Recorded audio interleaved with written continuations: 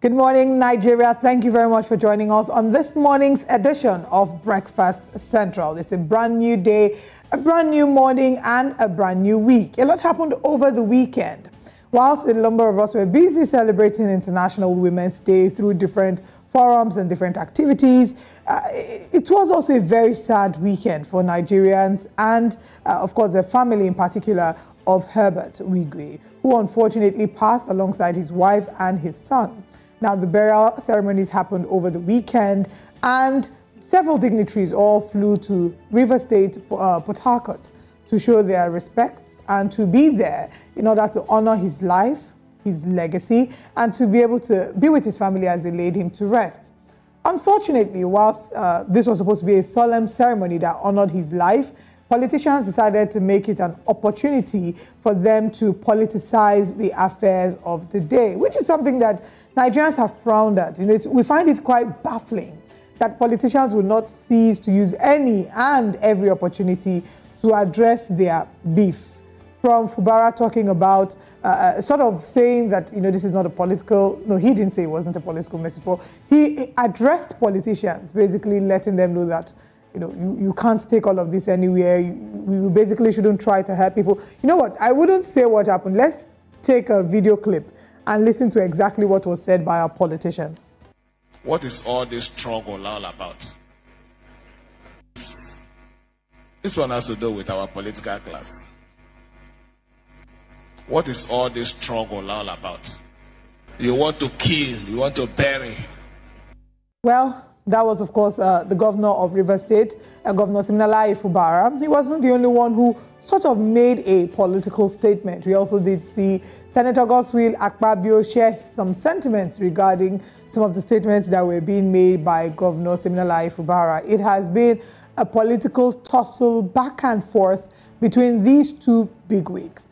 And, Nigerians have asked, couldn't you have shelved your political differences at least for one day to honor the life of Herbert Wigwe? If you knew you had key burning issues that you wanted to talk about, you probably should have organized a press conference and invited the media to give you an opportunity to air your thoughts, but not at a ceremony as, as sobering as that. You should have, given him his last respects and not brought politics into all of that. But the whole of Nigeria stood still as he was being honored and his body was being laid to rest. It was a sad time for the Herbert Wigwe family as well as the family of the Access Bank. So just to say that we share our thoughts and our prayers and our condolences with all that have been mourning this great monumental loss. It is something that our nation probably cannot get over. It's such a huge loss, and we extend our prayers to him. So much happened over the weekend. We're going to be looking into the stories.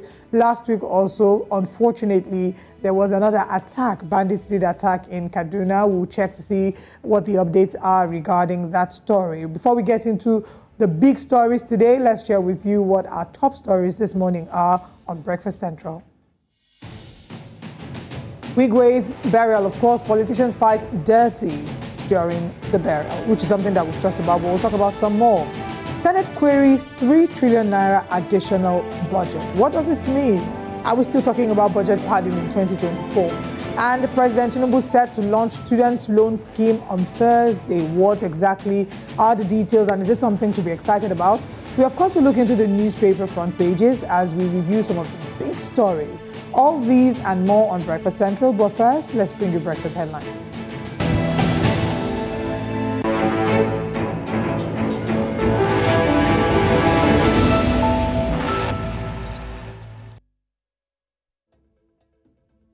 Hello and welcome to Breakfast Headlines here on News Central TV. I am Adebola Adeba. We begin in West Africa, where an unknown number of persons have been trapped in a 5-story building, which collapsed while under construction in the commercial city of Onitsha, Anambra State. It was gathered that the building, meant to serve commercial purposes on completion, collapsed in the early hours of Sunday, while some of the construction workers were on the last floor. An excavator has quickly been moved to the site to begin the evacuation of rubble and rescue operations of any trapped victims. The reason for the collapse has not yet been ascertained. The Dana Gandhi Electricity Transmission Solution Station, located in the Kano Municipal, has been engulfed in flames, sparking concerns and disruptions in the power distribution across the region. Owned by the Transmission Company of Nigeria, the Dana Gandhi station serves as a crucial hub for transmitting high-tension electricity to numerous substations throughout the metropolis. The cause of the devastating fire remains unknown, leaving authorities and residents alike grappling with uncertainty and potential disruptions to power supply. The federal government has placed a ban on leave of absence for health professionals relocating abroad. The Minister of State for Health, Tunji Alausa, said that health workers going abroad to seek greener pastures must henceforth resign their appointments before embarking on such journeys. The minister, who spoke during his visit to the Neuropsychiatric Hospital, Aro, said the directive was contained in an executive order issued by President Bola Tinubu. The presidency has vehemently refuted allegations of budget padding of the 2024 fiscal year, dismissing claims made by Senator Abdul Ningi of Bauchi Central as unfounded. Senator Ningi, representing the Northern Senators Forum, accused the executive branch, led by President Bola Tinubu, of implementing a budget that exceeded the approved amount by an additional 3 trillion naira. And now to security updates. A joint task force comprising personnel from various security agencies has dealt a heavy blow to the activities of the indigenous people of Biafra from the front lines of security operations in Imo State. In a statement issued earlier on Sunday, the director of the First Media Operation, Major General Edward Buba, revealed that the recent operation faced significant challenge as the fighters had cleverly concealed their hideouts amidst dense foliage, rendering them nearly invisible to aerial surveillance. The South African president and the president of the ruling African National Congress, Cyril Ramaphosa, has met with his supporters in church in Ekurhuleni. South Africa will hold a legislative election on May 29 amid high unemployment and widespread disillusionment with the ANC, which has been in power since 1994. And Chad's junta-appointed Prime Minister on Sunday said he would contest the May 6 presidential election 8 days after incumbent Mahamat Idris Debny Ito announced his candidacy. Former opposition leader Success Masra returned from exile and joined Debny Ito's team to become Prime Minister this year. The opposition says his candidacy is a ploy to give an appearance of pluralism and a vote the junta chief is setting to win. And that's all on Breakfast Headlines. It's back to Olive. Adebola, thank you very much for bringing us breakfast headlines. So many stories there give me cause for concern, chief of which is the building collapse in Anambra State. Now, the reports have it that the building started to collapse from the 5th floor. They were just putting finishing touches to the 5th floor, and then it crumbled all the way down to the 1st floor. And now there have been reports of people trapped in the building. Now, this gives me cause for concern because this will not be the first time, Adebola, that we're seeing building collapses, not just in Anambra State, here in Lagos State. We've seen different parts of the country where building collapse has become the order of the day. And of course, there are several reasons, from the quality of the materials that are being used to mainly the fact that we don't see adequate investigation being done such that those who were in charge of the properties that collapsed are made to face the courts, made to face the law, to deter further builders from ensuring that they do not use substandard products. So I feel that if we have seen litigation in time past where property managers or the building contractors have been made to face the courts, go to jail for their building collapsing and killing people, especially when they've been found negligent, we'll see less repeat of such incidents. Don't you think, Debola? Rightly mentioned, Olive, it's one incident too many. The repeated cases of building collapse in several parts of the country is just quite worrisome. Like you rightly referenced, you talked about Lagos State having a high number of collapse, of buildings. It's just a cause for concern. I think the whole chain, the whole team, when it comes to the architect, the engineer, and even those who are supposed to grant access or licenses for the construction of this building should be held accountable. Talk also about the material, like you rightly mentioned, the quality of material used in building the structures. All of this chain or lineup have to be looked into critically to ensure, where exactly things went wrong. And also, like you rightly also said, Olive, there's a need for us to prosecute, hold to account anybody found defaulting, so to serve as, a deterrent to other people who may want to go into such thing. Construction of building requires a lot of diligence. We're talking about lives here, lives lost in the process of collapse. Even the integrity of the foundation of buildings must be interrogated, because there have been many cases, we've seen them happen here in Nigeria, where they've gotten approval to build a one-story building, or they've gotten approval to build maybe one-story building, and then they end up building five-story buildings. At the end of the day, of course, you will expect a collapse, because the foundation was not adequately prepared to carry the weight that has been put upon it. And the foundation... Yes, just to butt in there, Olive, what bothers me again is who gives approval? Who are those in charge of giving approvals for buildings to say, okay, this is good to go? I think that office needs to be looked into, because we've seen too many cases of building collapses here and there, not just in Lagos State, which has a high number, by the way, but also in several parts of the country. So who gives approval for buildings to be erected in Nigeria? That office ought to be thoroughly investigated. Of course. Beyond the approvals being given, one thing we've also talked about is the fact that it's not just giving a one-off approval. It's having periodic inspections. So you've given this approval, the building, the construction has commenced. It's important to visit the site and ensure that things are going as planned. So routine inspections will be able to prevent things like this from happening, because when you do a routine inspection and you get there, you realize that this building had an approval for one floor, one story, and then it's ended up becoming 5 stories. Then somebody has a question to answer, and that building will be demolished. They won't even give them a chance. It will be brought down. So until we start seeing stiffer measures being employed to ensure that we curb building collapses, and even people reporting, there's some houses that you will see and you ask yourself, how is this house, first of all, still standing?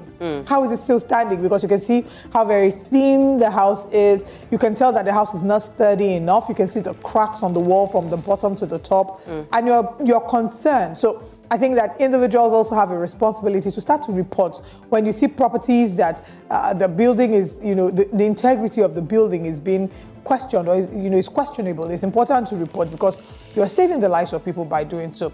But let's move away from that and talk about the budget, allegations of budget padding. Does that come as a surprise to you, Adebola? Is it a surprise to me? I mean, Nigeria is fraught with one issue over the other, creeping up or coming up every single day. I just feel we need to look beyond the benefits of the office. The advantages being in position comes with all of the, advantages, benefits you get from being, in the helm of affairs, and get down to doing the business of the day, which is to serve the people the dividends of democracy. So talk about the issue of budget padding. I feel I feel those at the corridors of power should actually use monies allocated for the right thing. Padding of the budgets here and there, allegations here and there, would do Nigeria, no good. We've seen people coming out to deny the allegations, saying there was nothing like budget padding. The monies sent were actually the monies needed for certain activities or certain offices in Nigeria. I just feel it's high time. Nigeria at this point in time is dealing with a lot. We're grappling with food crisis, food insecurity at 35%. We have inflation to grapple with at 29%. We have escalating prices of goods and services. Queues you see in filling station. The price of gas has skyrocketed. I just feel it's high time all of those in power get their act together. Very true. And away from Nigeria, finally, let's head to South Africa to see what exactly is happening with Cyril Ramaphosa. I find it quite interesting. Of course, he's campaigning for re-elections.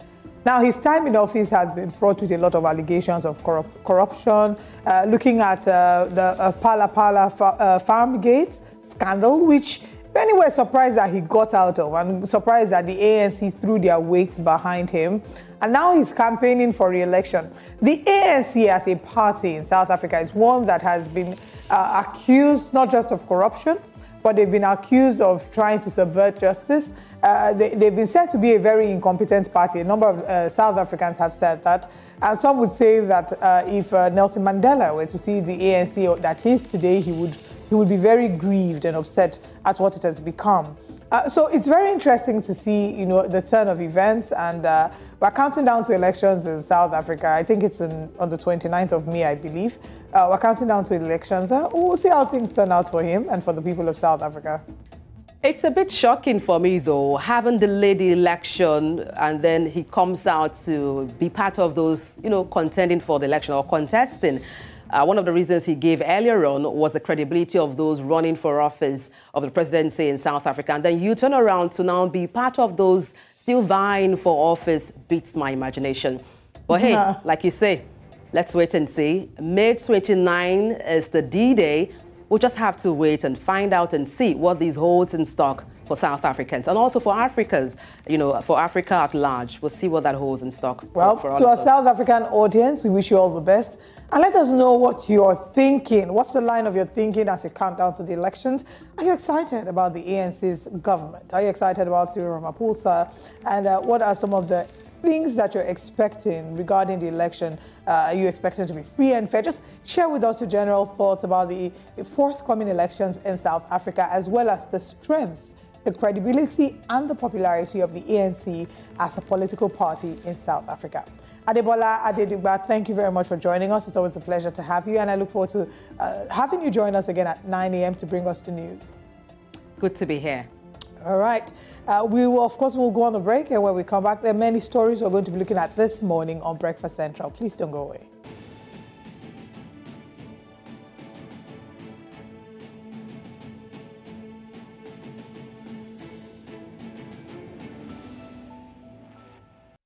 Back to Breakfast Central. If you're just tuning in, please remember to join us on social media at News Central TV on all platforms.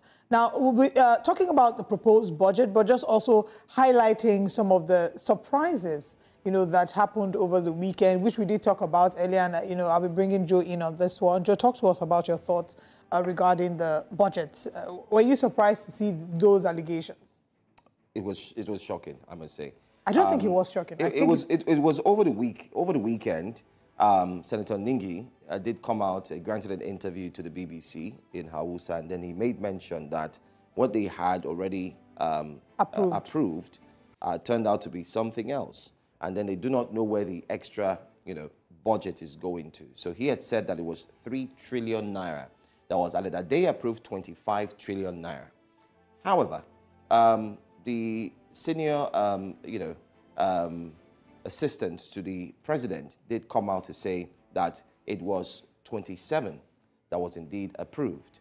And aside that, they are now pointing fingers back to the National Assembly. There's a National Assembly that added a 1.2 trillion naira to the annual budget. So we're starting to see a case of back and forth. But then again, I think we should help Nigerians understand what the story truly is. Following accusations from Senator Abdul Ningi of Bauchi Central PDP that the executive is implementing a budget other than the one approved on January 1st, 2024, the presidency has denied allegations of padding the 2024 budget by an additional 3 trillion naira. What you see there on the screen is a message coming from the State House. That's from the State House, from the SA or SSA to the president. But then again, Senator Ningi, under the edges of the Northern Senators Forum, had alleged in an interview that the federal government, led by President Bola Ahmed Tinubu, was executing a budget significantly higher than what was passed by the National Assembly. Absolutely. Senator Ningi said a 25 trillion naira budget was debated and passed, not the 28.7 trillion naira that is currently being implemented. He said, and I quote, "Apart from what the National Assembly did on the floor, there was another budget that was done on the ground which we didn't know. However, in a statement signed by the President's Special Advisor on Information and Strategy, Bayo Onanuga, the Presidency described Ningi's claims as false, asserting that Tinubu had initially presented a 27.5 trillion naira budget to the National Assembly on the 29th of November 2023. He said his budget included 9.92 trillion naira for recurrent expenditure, 8.25 trillion naira for debt service, and 8.7 trillion naira for capital expenditure, contrasting Ningi's claims stating that it was implausible for the Senate to have debated and passed a 25 trillion naira budget that was never presented. This morning, we're joined by Parliamentary Advocacy Network National Public Secretary Dominic Alancha. Good morning, and thank you very much for joining us. Thank you for having me, and good morning. Mr. Alancha, first of all, I think the first question will be to ask you to share your thoughts with us regarding budget padding. This is not the first time that we're hearing about budget padding. It's something that has been recurrent in past administrations. So does this come as a surprise to you? Well, this does not really come out as a surprise to me, because if you look at the National Assembly, I think the issue of budget padding actually came to public glare in the 8th Assembly. You know, when Dogara was the Speaker of the House of Representatives, and the Chairman of Appropriation Committee, Honorable Abdul Mumimi, raised the issue of budget padding. And what I ordinarily expect us to do at that time as members of civil society is to actually wake up and interrogate that issues of budget padding, because you see, that is where Nigerians are bit unchanged. Nigerians are bit unchanged because the responsibility of the National Assembly is actually to perform oversight, you know, appropriate. And it is as a result of that appropriation that they padded the budget, you know, to suit their own personal interest, to enrich themselves and all of that. So for me, it doesn't really come to me as a surprise, but there is need for Nigerians to really, really wake up and interrogate this issue. This is not an issue that will just be swept under the carpet. As parliamentary advocates, we are going to ensure that we pushed it out there so that Nigerians will really know the kind of leaders they elected to represent them at the National Assembly. Leaders that will come, and not, push the interests of Nigerians, issues that will bring about the development of Nigerians, but their own personal development, personal aggrandizement. I think it is unacceptable. Nigerians should wake up. It's unheard of. An individual padding the budget of set of individuals. You can see that some of the leadership of the National Assembly are already coming out to defend it. And that is to tell you that it's a cohort, it's a conspiracy against the Nigerian people. They are coming out to say, no, this doesn't happen. I had the other day, the chairman of the Finance Committee, Senator Sani Musa, coming out to say that nothing like that happened. How can you convince Nigerians that nothing like that happened? And recall that the budget, when it was sent to National Assembly, there were issues. Some were saying it was an empty box. Some were saying that they don't even have access to the budget. So in a democracy, this cannot be allowed to continue to happen. So we really need to interrogate these issues. Nigerians need to wake up to interrogate this issue and see the end of this, so that padding can be, can be nipped on the bud. Padding can be buried once and for all. This is one of the things that we must wake up at this time. We cannot allow individuals to pad the budget to the tune of 4 trillion naira. Deji, when you say that we need to investigate, when you say that we need to interrogate, who do you want to investigate and interrogate? Can the House investigate itself? Do you trust the House to be able to conduct a panel to investigate itself and, bring out an honest report? Well, advocacy group, need to come out. We have the freedom of information. Advocacy group need to come out because these people do not have integrity. Nigerians do not trust them. You can hear the response of Akpabio that this could have been done when he was hospitalized. Who does that? In a safe society where the system is functioning, where the system is working, how can you say that the budget was padded when you were that is an admittance already in itself. How can you say that the budget could have likely been padded when you were in the hospital, when you were hospitalized? So we do not trust them to do that. The presidency on their own part can set up a committee to interrogate the issue of budget padding, to interrogate that issue, for them to come out and be defending it, that the budget was not padded or something like that, I think it doesn't make sense. So there is need for us, as members of civil society, as National Assembly, parliamentary advocates group, to begin to touchlight that area and then bring out, some of the issues that has been raised. For example, the Northern senators are also saying that the budget of the 2024 budget is lopsided. In other words, the North has been shortchanged in that aspect. Could it be because the North has been shortchanged, or they were not carried along? That is why they are bringing out all these issues. These are issues we really, really need to interrogate. And without that, and people can also go to court. I'm thinking of avenues where we can exploit the judiciary in, in unveiling some of these issues, so that Nigerians will really know what is happening. But bottom line is that the kind of leaders we have in National Assembly are not leaders we can trust. They cannot be trusted, and we must, do something about it. All right, Mr. Lancha, I just want to quickly read a tweet that was made by Mr. Bayo Onanuga. And this tweet, I'd like you to react to it in line with this, because you have said that Nigerians need to really react. But let's hear your thought. He did make this statement in a tweet. He said, and I quote, contrary to the strange view expressed by Senator Ningi, there was no way the Senate could have debated and passed a 25 trillion naira budget that was not presented to the National Assembly. So he's saying that it wasn't 25 trillion naira that was presented to the Assembly. And then he made a very, very critical statement in which many Nigerians are wondering, how possible is this? All right. He did say, I beg your pardon, I'm trying to ensure that I look for that tweet. He said, in the spirit of democracy, which allows give and take, President Tinubu didn't withhold his assent to the appropriation bill as passed by the National Assembly. We want to stress that if the budget figure was increased and made to be different from what the executive proposed, it was the National Assembly that jacked it up in exercise of its power of appropriation. What do you have to say about this? Well, that is a confirmation that 2024 budget was actually padded. Two things there that are take away from me. Number one, in the spirit of give and take. Number two, it is the National Assembly that jacked it up. That is the padding we are talking about. Padding is to, to add what was not there, or to bring fictitious figures that was not there. That is the padding. So it's alluding to the fact that really the budget was padded.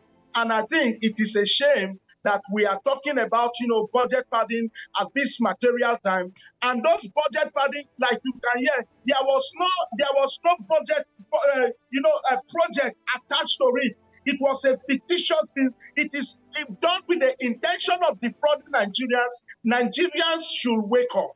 Members of civil society should wake up.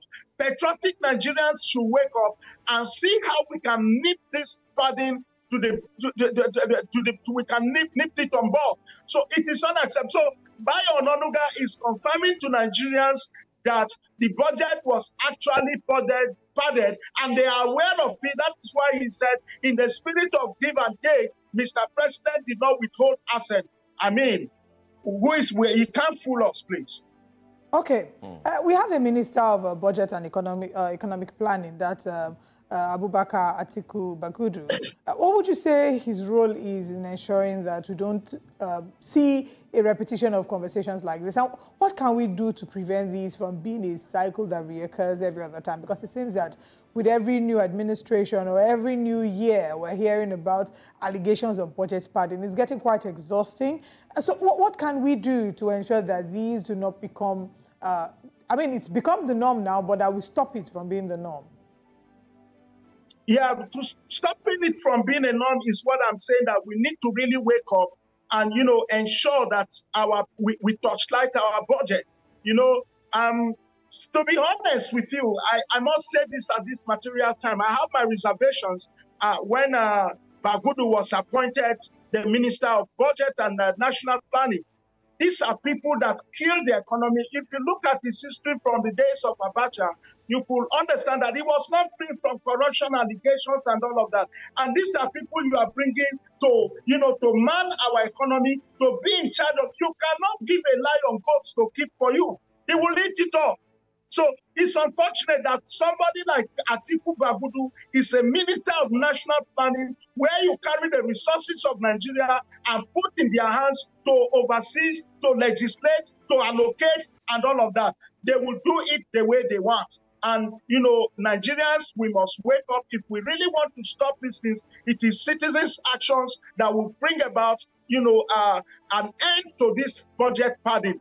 If Nigerians will wake up today and take this issue seriously and protest and occupy National Assembly so that the truth can be known, subsequent, budget will not, we will not be hearing these kind of stories. So citizens should wake up. It is time for us to take our destiny in our hands by ensuring that, these resources are equitably distributed and not distributed into the pocket of who is who, or who is some of these people, that the so-called leaders, that we have in our country.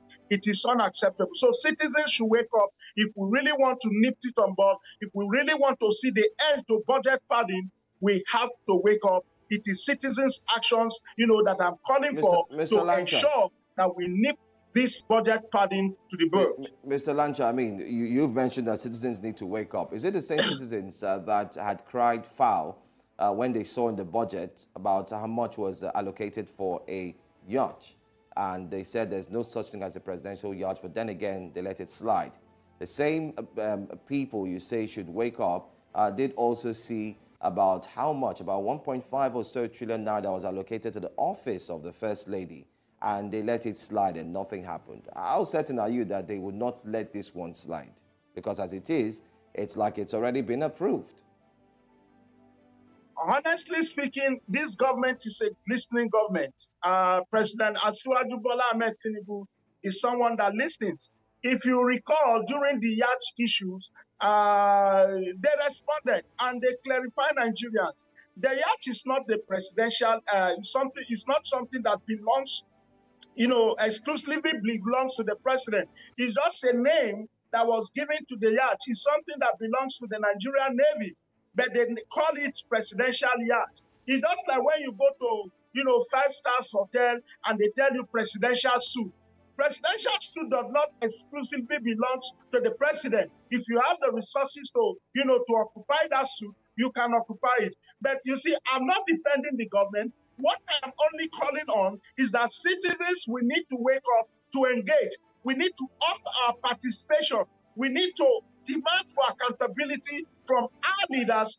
We have leaders who are elected to represent us. We need to hold them to account for, our resources within their disposal that they are allocating or appropriating or legislating over. We need to really wake up and hold them.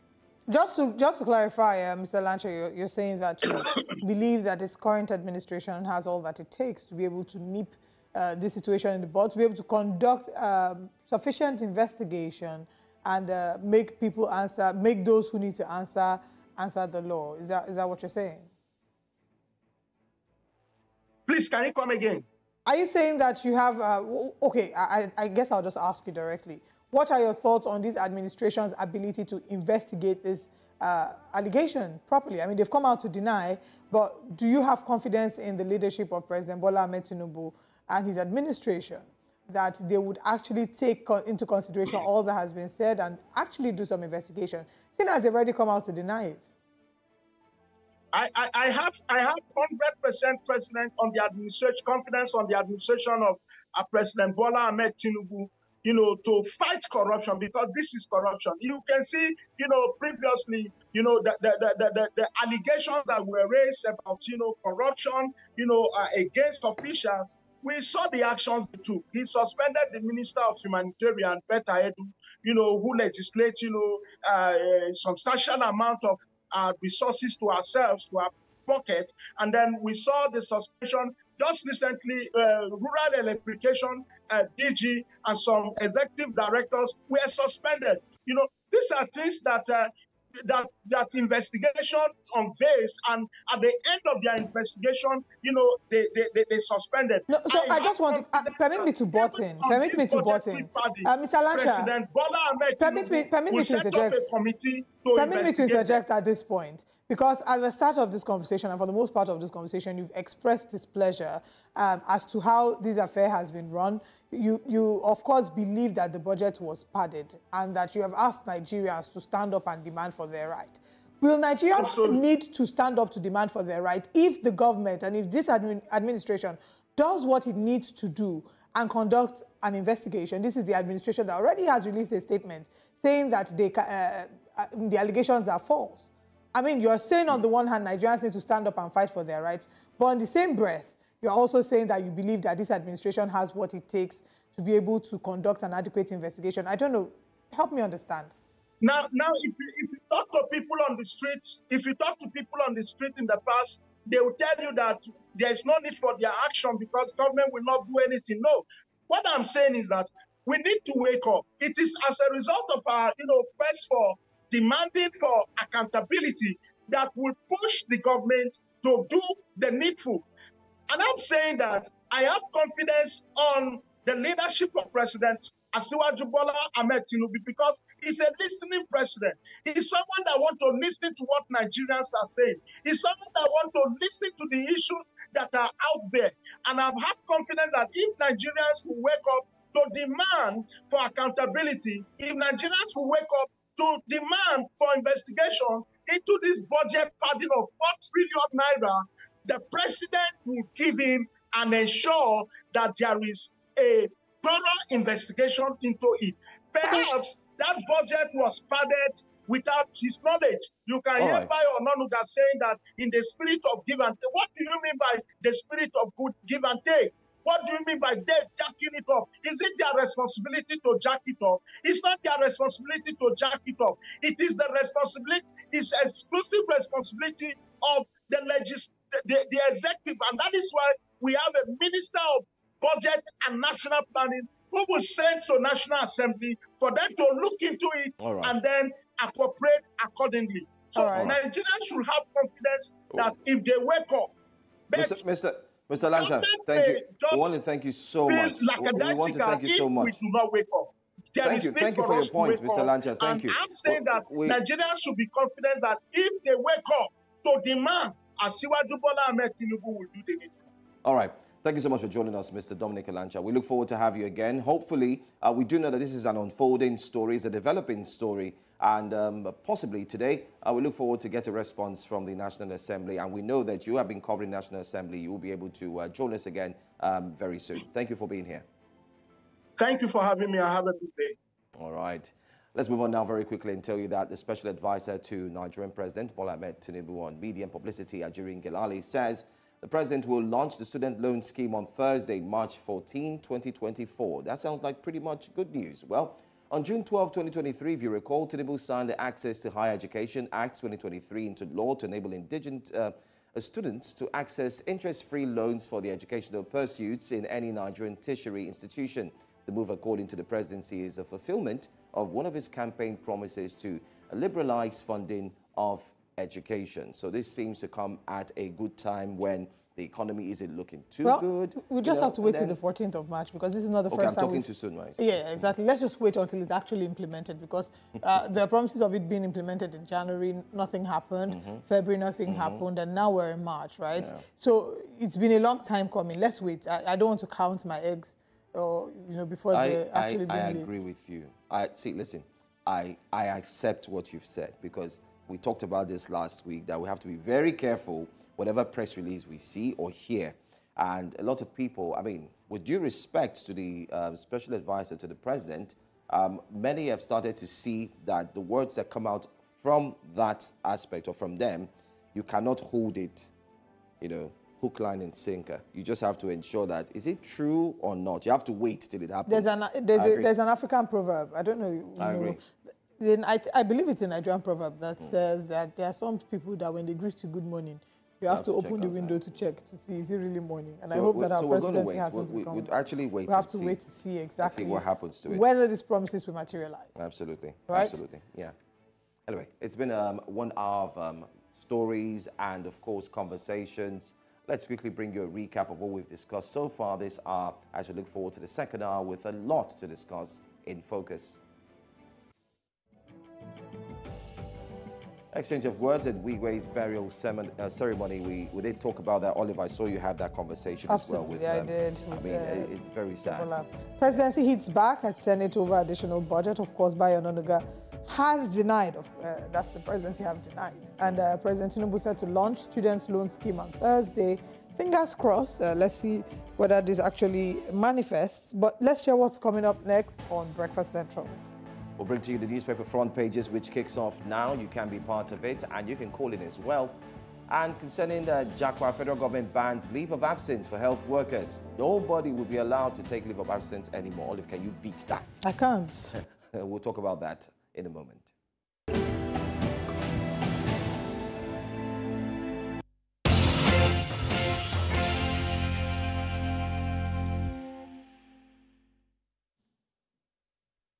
Welcome back to Breakfast Central. Now it's the point where we get to hear from you. You become a part of the conversation.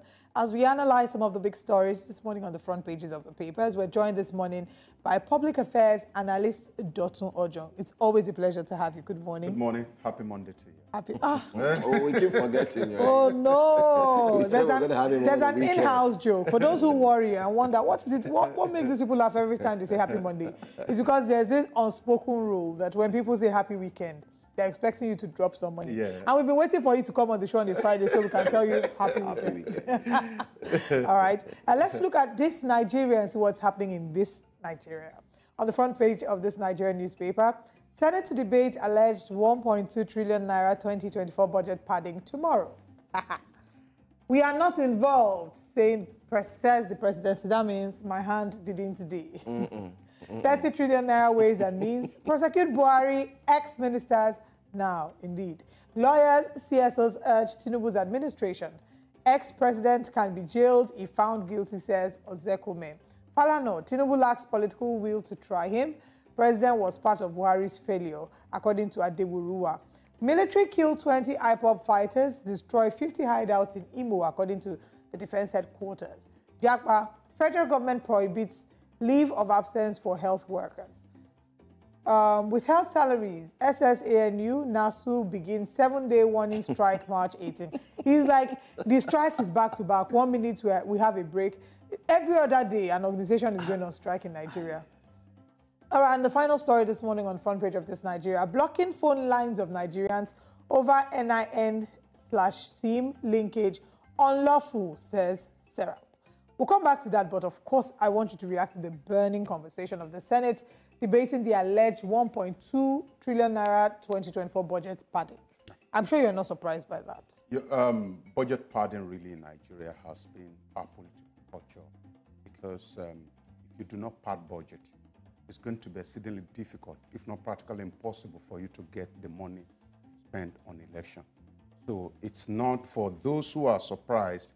I think it's because of the fact that they've not been in that corridor.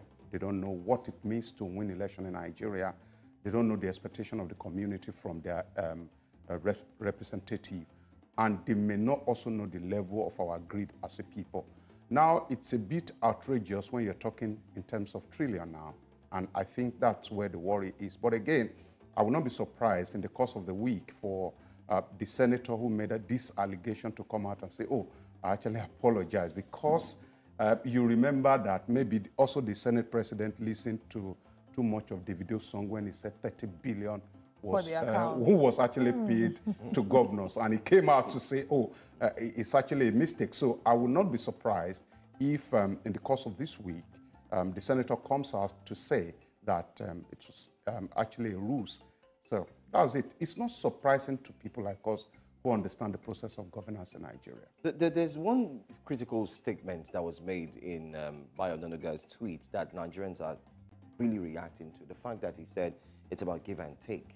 Nigerians are reacting to that statement in a negative sense, especially online, and saying, what do you mean by give and take? If XYZ was approved for the fiscal budget, why is it that if there was any padding, and then fingers are being blamed on who did this, who did that. Why is it that it came out now?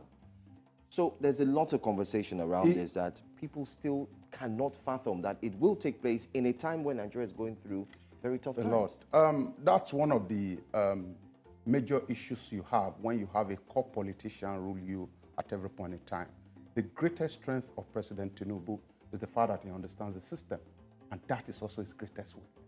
Because when he came out to say that this is his lifelong ambition, it means that he has actually met with a whole lot of people that are presently in power. So when majority of these people make mistakes, when majority of these people are caught in corruption, it becomes difficult for him to actually stamp his feet on the ground as the CEO and the Chief Security Officer of the state to say that this is what we want to do. So give and take is always very pronounced when you have a core politician as the leader of your nation, the leader of your party. So that's the meaning. It means that when the Senate commits a crime, the presidency may actually look away from it, because in the process of the installation of those people who formed the leadership of the Senate, the politician was actually prominent. The politician was nominated. The politician was going all around to ensure that his candidate win. I do not think that we should be too surprised to have seen that release or that tweet to say, oh, it's give or take. Though it offends the sensibility of corporate communication if you understand how to pacify people in time of crisis. And he just spoke like a politician. All right, let's look at the big story here, talking about the 30 trillion naira ways and means. Prosecute Buhari ex-ministers now. Ex-president can be jailed if found guilty, says Ozekome. I wanted to, I don't even know how to ask you this question, but do you ever see the possibility of President Muhammadu Buhari being called to answer questions and being made to face the law? Let's just look back. We don't need to open the book of philosophy or psychology. We just look back into history. And the question is very simple. Has it ever happened? How many of them has ever been called back, even when all fingers point to the direction of President Goodluck Jonathan? President Goodluck Jonathan gave orders to the National Security Advisor, release so amount of money, release this amount of money. And in government, there are two places where you run to when you need urgent money. You run to the security budget, because nobody gets to scrutinize it. You run to information budget, because, as it were, you cannot measure the extent at which money has been expended on these two areas. So when the president says, oh, madam, go to the National Security Advisor, take this so amount of money, and at the end of the day, nobody is able to ask the president question. We took the National Security Advisor to jail. You all know the story. So, and now we have a Buhari who I want to believe gave order to Emefiele to actually do most of the things he did. See, the CBN governor reports directly to the president. He can do anything. In fact, we have seen in this nation that the CBN governor decided to change the color of the naira without the minister of the economy, the coordinating minister of the economy, being aware of what he's doing. So if we have a CBN governor who is dashing people money, who's done all those things he has done, and everybody is keeping quiet, and we want to send the man to jail, what stops us from asking questions as to who sent you? And you ask the man who sent him, why did you do this? But again, we are not seeing it happening, because APC will not gang up against APC. In fact, even if it were another party, I doubt whether we will ever call any president to question in Nigeria. It's a tough one, no doubt. Very tough, a situation we find ourselves now, because everyone is calling for the president to be prosecuted, even his ex-ministers. I just want to quickly highlight here that even one of his ex-ministers who had spent a lot of trillions of naira to bring about the Nigeria's first flight carrier, he's still lounging somewhere, relaxing, talking about Hadi Sirika. And nothing, even though a report came out that his brother was a huge benefactor of the funds as it was traced, according to the EFCC. But yet, it's still shocking that the EFCC, all of a sudden, did not grow wings. Can I quickly just tell you something, please? In government in Nigeria, there are four major factors that determine the direction of any government in Nigeria. The first one is competence. The second one is character. The third one is incompetence. Now, listen to the fourth one. The fourth one is body language. Now, body language is more important in these 4 components. In fact, body language has the power to overshadow the level of your competence. They can appoint you as the chairman of an agency. You come with all the energy, and body language prevents you from working. So once we get to a point, body language is a stopper. Body language has the capacity to just stop anyone. So at the point we are now, I think we are at the point of body language. And everybody is looking to the direction of one man, the president. If he gives the green light, we see that people are competent in Nigeria to do their job. Body language. All right. Okay. You can actually be part of the conversation on the front pages. You can call the number on the screen. Just go ahead and dial.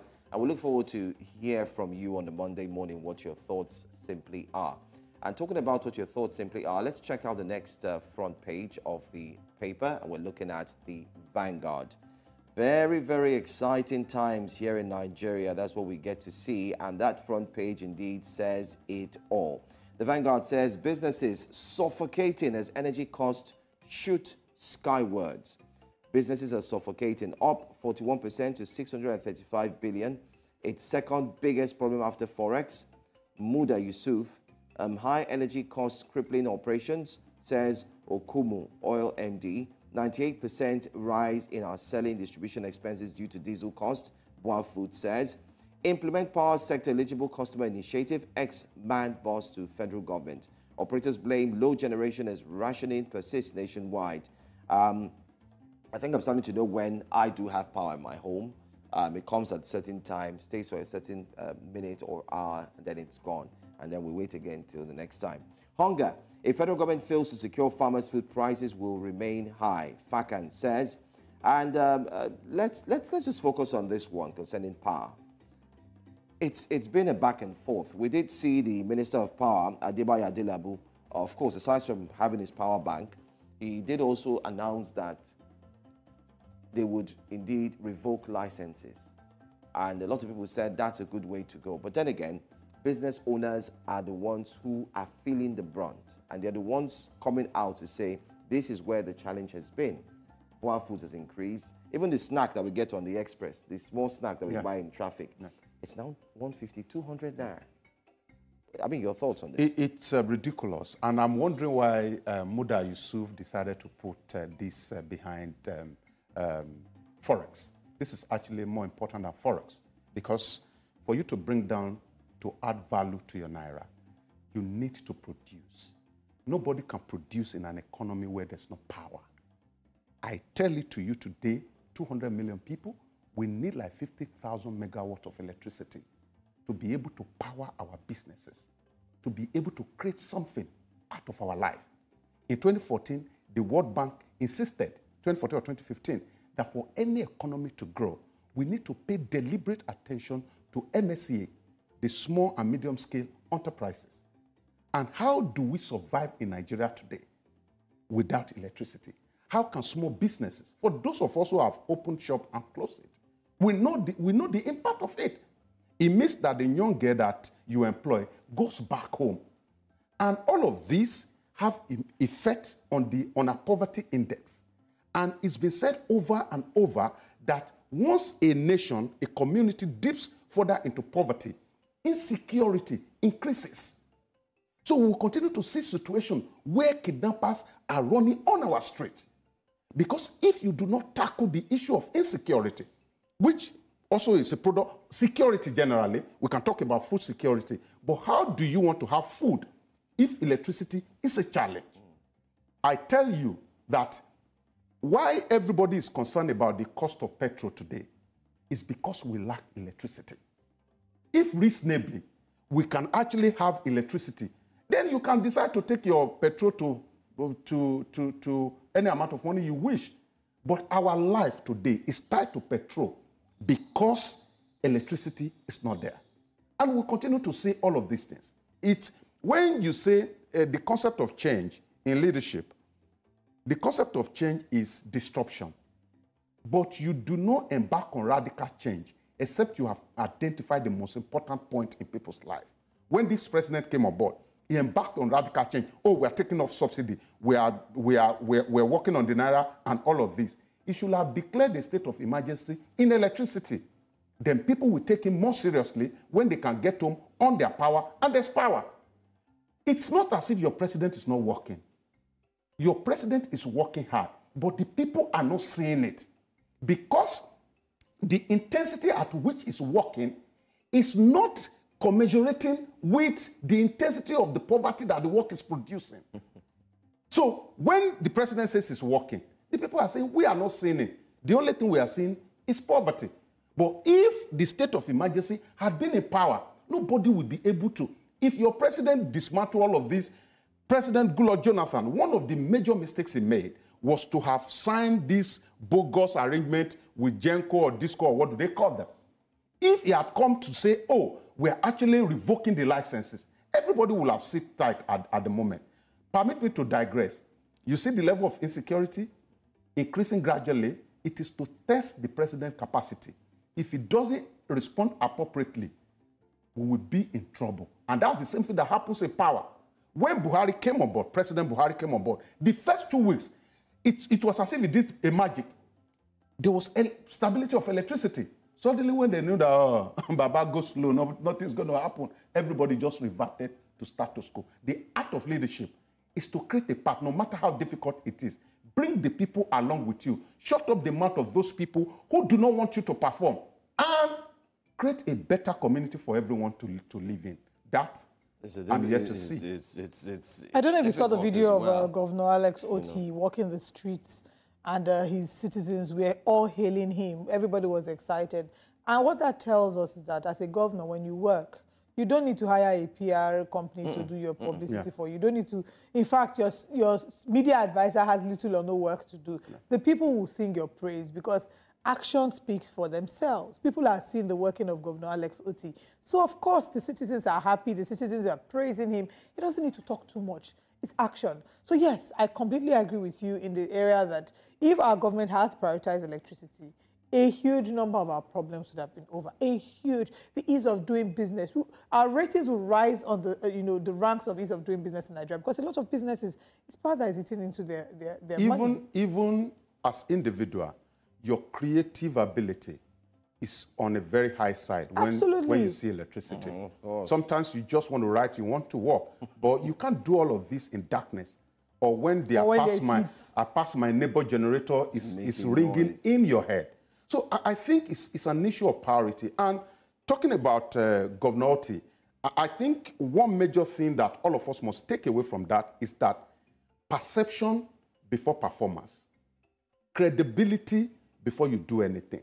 This government in Nigeria today, the major issue that the President Tinubu has is the fact that the people in the community do not believe him. Yes, they do not believe the government. They do not have the trust in the government. Yeah, that trust deficit is a major thing that the government must work on. Yeah, the trust deficit is, it spreads across the board. But we'll come back to talk more about this. We'll go on a very quick break. When we come back, we'll be looking into some more stories, and we want you to call and be a part of the conversation. We'll be right back.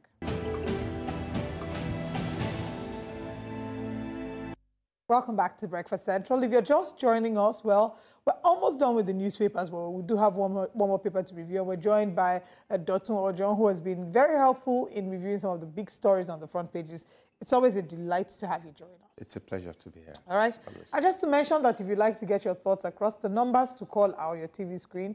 The phone lines are officially open. Please call in and share your thoughts on any of the stories that we're going to be discussing this morning. I don't know if we have any more stories to take on the front page of the Punch before we go to the next paper. I think let's just go to the Punch. Okay, all right, great. Let's go to the Punch newspaper. Yeah. And on the front page of the Punch newspaper, the big story says, schools in 14 states, FCT, risk attacks, says federal government. Adamawa, Bauchi, Borno, Katsina, FCT, others affected. 465 pupils, women in kidnappers' den. Federal government receiving U.S. support to free victims. Presidency alleges sub-regional forces behind kidnapping. That's a lot. That's a lot. Let's also take some more before we go back to that story. This one says, Ogun police nab 3 for murder attempt. You can see their picture there on page 4. Those 3 young lads who are seated on the floor there. Okay, I think the 2 boys and a lady. Wow. Blackout worsens as hoodlums vandalize transmission line. Okay, and oil earnings rise by 450 billion in 2 months, according to federal government. So that means they have more money to do more work and to alleviate the sufferings of Nigerians. But let's have your take on the warning from the federal government about more schools to be attacked. Yeah, insecurity. You know, I quickly just mentioned it the other time that anytime you have situations like this, that usually insecurity rises, the level rises. But let me tell you that most of the things you get to read are what I call political insecurity. And that's why when you become the president in a peculiar nation like ours, I must mention at this point that there are people whose agenda is that Nigeria will never move forward. These people are scattered across political parties. They are scattered across religious practice. They are scattered across ethnic groupings.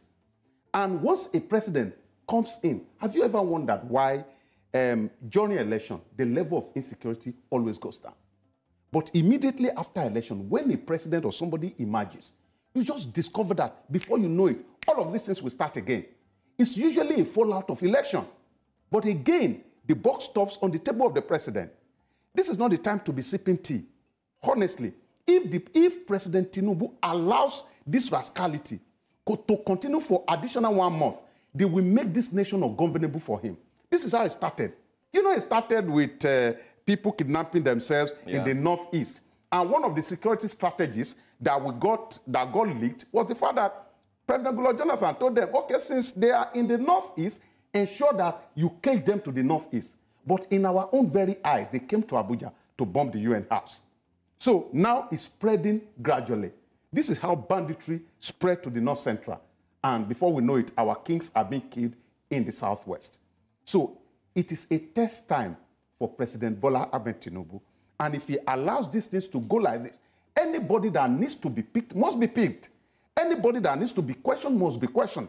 Anybody that needs to be arrested must be arrested. You remember the conversation we're having sometimes ago that when they arrest kidnappers and they put them on television, you don't get to see the trace of fun in their body. It shows that there are always big men behind the scene that are causing this crisis. Men that have decided to make Nigeria ungovernable.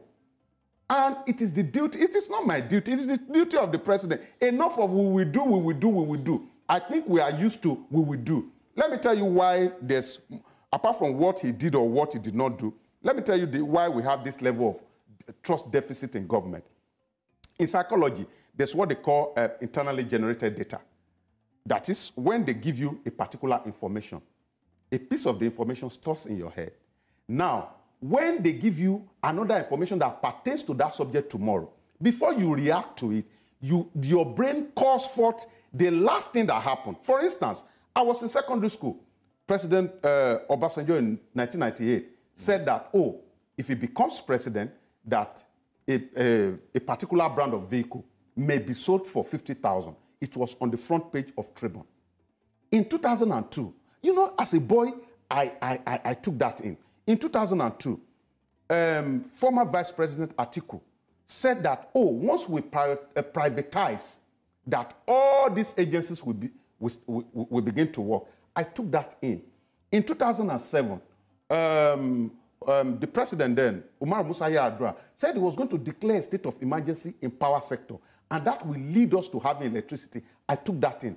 And since 2011, when any government comes on board, makes any promise, I judge them based on the information that I have internalized. Great. Let's take this call from Lola, calling from Abuja. Good morning, Lola. Please go ahead with your comment. Good morning, and how are you? Are you there with us? Good morning, and how are you? Very, very well, thank you. Please go ahead. Thank you. Yes, thank you very much. I totally agree with your guest. I think for the first time, I hear somebody speaking the clearest truth ever. The reason why a lot of things happen in this country is because of those people in those different sectors, religious, political, ethnic, that do not want the progress of this country.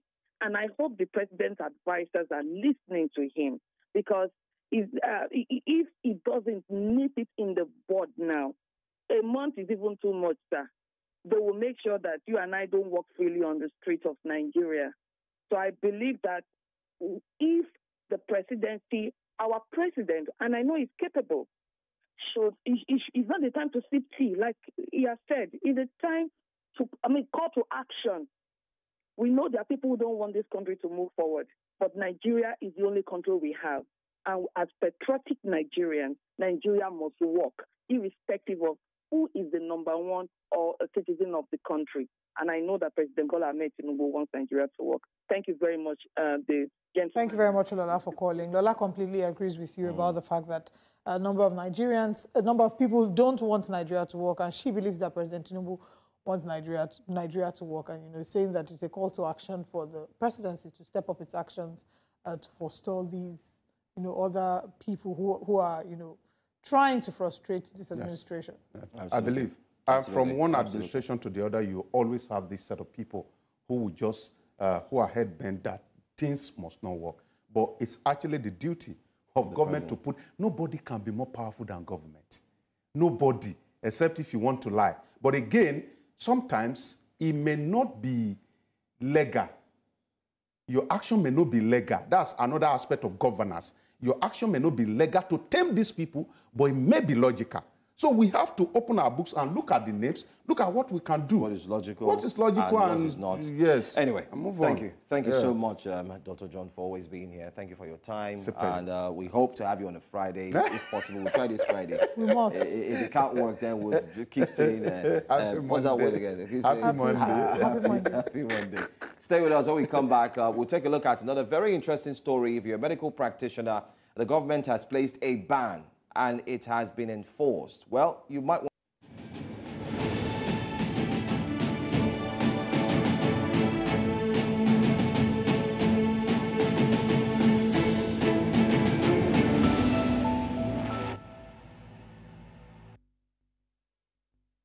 Nigeria's Minister of State for Health, Dr. Tunji Alausa, says that the federal government has banned leave of absence for health professionals relocating abroad. Health workers going abroad to seek greener pastures must henceforth resign their appointment before embarking on such journeys. The minister said the directive was contained in the executive order issued by President Bola Ahmed Tinubu and emphasized that it was done to combat the challenge of brain drain, fondly called the Japa syndrome, confronting the health sector. According to him, the annual enrollment of nurses, which used to be about 28,000, had been increased to 68,000, adding that by the end of the year, it would have gone up to 120,000. The president has also ordered massive recruitment of personnel to bridge the gap of the shortage of manpower in the health sector. Joining us this morning to discuss this is the Director General, West African Institute of Public Health, Abuja, Dr. Francis Ohayindo. Good morning, sir. Thank you very much for joining us. Good morning. It's a pleasure to be on the breakfast. All right. We would like to find out what your thoughts are on this move by the federal government. Is this something that maybe, is this a perfect time? Is it a great move? And is the timing right for this move as well? Okay. Thank you very much. Let me first start by saying Nigeria is in dire straits at the moment, and certain decisions have to be made, but we need to also make those decisions carefully, and they must be stakeholder-driven. When decisions are made in such a way that they appear to be gaps between the stakeholders and the stewards of the system, then there may be challenges. Yes, the government is in a place where it needs to begin to stem the tide of Japa syndrome, as you call it. In terms of healthcare workers, migration out of Nigeria to other places, call it greener pastures, or places where they get better sense of self-actualization of what they think their medical practice is going to be like. But the thing is this, we need to ask ourselves what are the reasons why people leave. Fundamentally, I think the first thing to note that why people leave is because they want to, like you said, self-actualize, get a better life for their families and all that, So, but if they're in employment of the government, so it may be a bit frustrating for government to know that its citizens are leaving while they are still answering that they are staff of the government. That's understandable. On the other hand, people also leave for extended leave, what you call leave of absence, because of studies. And one of the things that happens with that is that they're bringing more skills or better skills to the health system of Nigeria. So this is something that the government needs to weigh very well. Although some people have abused it in the sense that they've abused the extended leave thing, the leave of absence thing in some dimensions where they just use it, keep their names on the roll of government and leave permanently without even saying bye-bye in any form. So that itself is an abuse of that practice. But in itself, it's a practice that is important for skills acquisition and also for technical know-how for the system of Nigeria. So the government needs to sit back. While it's going to implement this, it needs to begin to think about how it can get the benefit of stakeholder input into it in a way that is wholesome and does not create observations that will be raised at the International Labour Organization. Because this is very important, because this issue can also be played into the realm of even burnout, mental health, and also the issue of human rights. So government needs to be very careful as it implements this policy moving forward. It needs to be stakeholder-driven so that it doesn't find a situation where Nigeria is in front of the International Labour Organization defending some of the observations made on this issue. Dr. Ohayindo, well, in one of the comments made by the minister, he did say this, and I quote, "It is a free world, but you cannot eat your cake and have it. If you're going to just resign your appointment with the federal government rather than applying for a leave of absence." So it seems that this is coming from a back heel of seeing a lot of doctors that have jackpot, permit us to use that word in this context, and have done this on the pretext of, oh, I need to take a leave of absence. So the government is simply saying, if you need to go, you can go, but you will no longer do this. You've said that they need to be very careful if they're trying to implement this. But my question in all of this is, how careful can they get? Do you think this will stop the health or medical practitioners from leaving the shores of Nigeria? Okay, so thank you very much for bringing that. I agree with the minister. You can't, Dr. Lausa said it right. You can't have your cake. You can't eat you can't have your cake and eat. How do you say? You can't eat your cake and have it. Have it, yes. Yeah, which is very, very important because that's why I said some people have abused it. The original idea behind it was to strengthen the idea of global South development in terms of the South getting the benefit of the know-how of the North. So people go abroad while they are serving the ministry or working in government parastatals or facilities to be able to acquire more skills and more knowledge. But people have abused that. What the government needs to do is actually to put in place mechanisms that tracks and monitors this movement and how some of these recruiters get into the Nigerian system and see that, okay, even if they are going, there has to be a mechanism where government is acknowledged in this scheme of things. Because if you really think of it, a lot of us that went to school in Nigeria, especially in public setting, that got trained, we almost got that education for freely, if you think about it. Some of us that went to school in government settings and all that, you find out in government schools, our education was quite cheap. So we have to be concerned about this migration. But like he said, I agree with him too, that it's a free world. But implementing this in itself has some ramifications on the health system in terms of quality of care. It has ramifications in terms of even sense of self-actualization within that system. If you're working there, you can feel frustrated that you don't have the opportunity to go abroad, and then you're wanting to work for government. You ask yourself, why would I want to keep working for government if I can't even go and develop my skills elsewhere?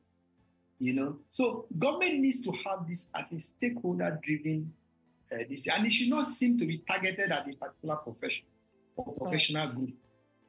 It should be seen to be something that is holistic, because people are living from tech. The banking sector is suffering because of tech migration. People are living from other industries, So it's not only health.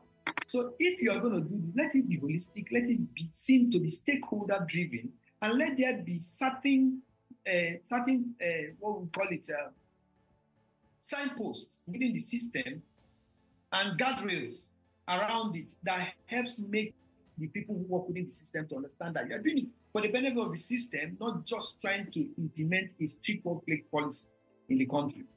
That is what I'm saying. So I basically agree with him that things need to be done. That's why I started by saying that we're in a dire state now in Nigeria, both economically, Absolutely. both in terms of living migration, in terms of our best brains are living. We need to be very careful how we go about putting policies in place. That's the main point. Okay. And whatever policy we put needs to be stakeholder driven. Very important. All right.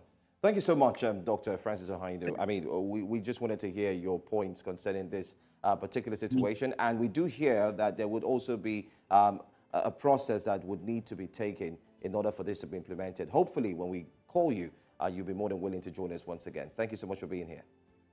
Thank you very much. It's a pleasure. All right. Let's take that break. When we come back, it's Which Way, Nigeria?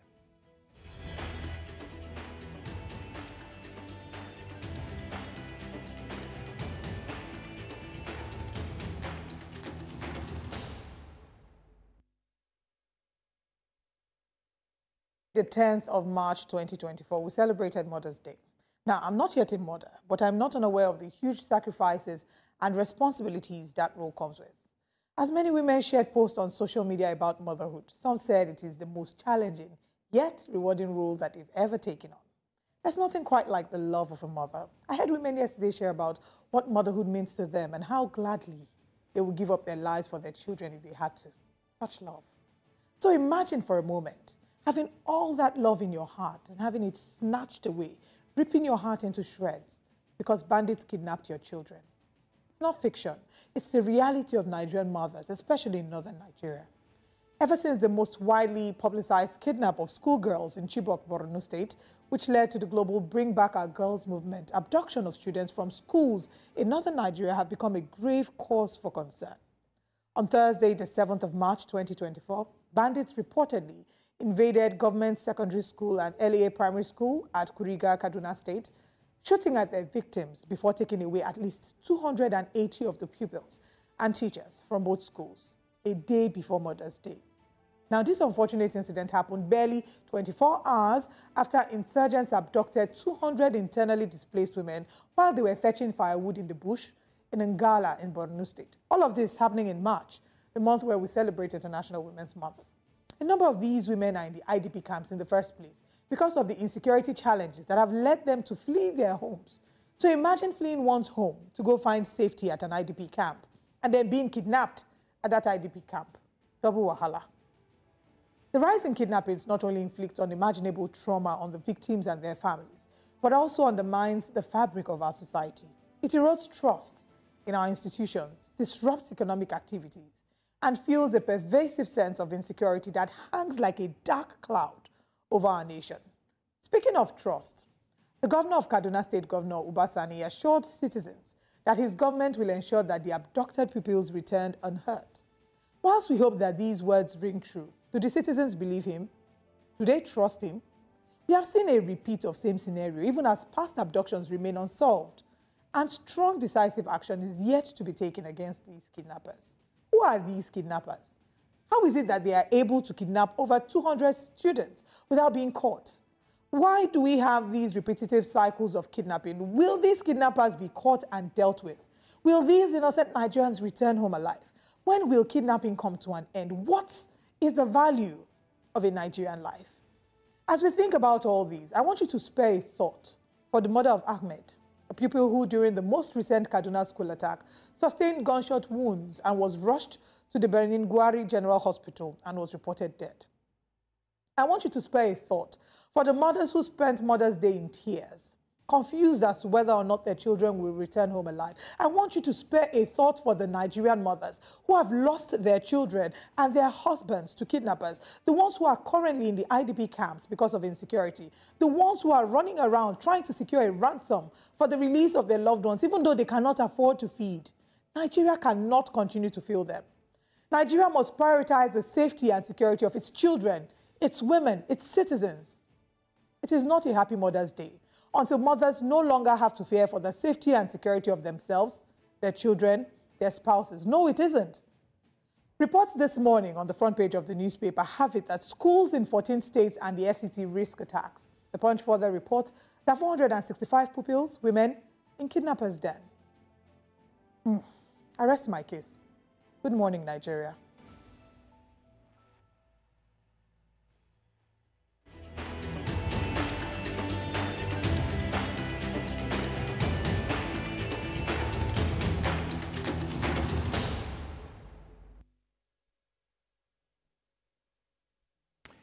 Very sad situation there. While many were celebrating Mother's Day, some were mourning.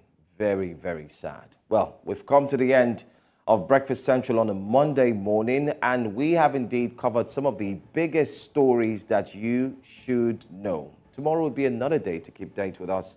But in the meantime, News Central has a lot to bring to you later in the day. My name is Joe Hansen, by the way. And my name is Olive Emodi, and we'll see you tomorrow.